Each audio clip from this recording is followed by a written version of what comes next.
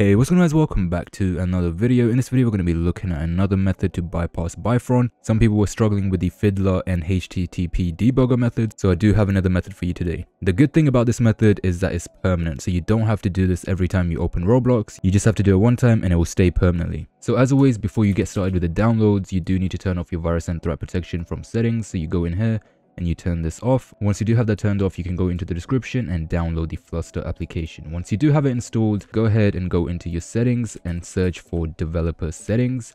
Open this up and turn on the top option right here. When you click this, it will give you this menu right here. Go ahead and click on yes. This step is really important, so make sure you have turned this on. Once you've turned it on, go ahead and close out of that and launch the Fluster application. Go ahead and click on more info and click run anyway. At this point, Fluster will start downloading all of the applications necessary. So Fluster pretty much modifies your version of Roblox and it downloads a modified version. So it pretty much overwrites the original copy of Roblox and it makes Roblox think that it is currently on the latest version. So there we go. Once it does install, it can take around 30 seconds to a minute. Once it does install, you will see the Fluster application right here. Once you do see it here, go ahead and open that up and it will take you straight into Roblox without asking for the update.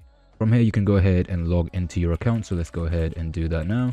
And there we go. Once you have logged in, you can bring out any executor of your choice and go ahead and inject it into Roblox. So let's go ahead and open this up and go ahead and click on attach, and that should attach into the game. So let's go ahead and click on attach again. As you can see, it does give me the error that it has already attached. So let's go ahead and load into the game and try to execute a script and see if it does work. All right, here we go. We just loaded into a game. Let's go ahead and paste the script and click execute, and there we go. It does work without any issues whatsoever. Now again, if you guys are struggling, you can join my Discord server, which will be linked down in the description for any help or support. You can also leave a comment down below and I will try my best to help everyone out. And with that being said, that is the end of the video. Hopefully you did like it. If you did, make sure to drop a like, subscribe to the channel, and as always, thanks for watching.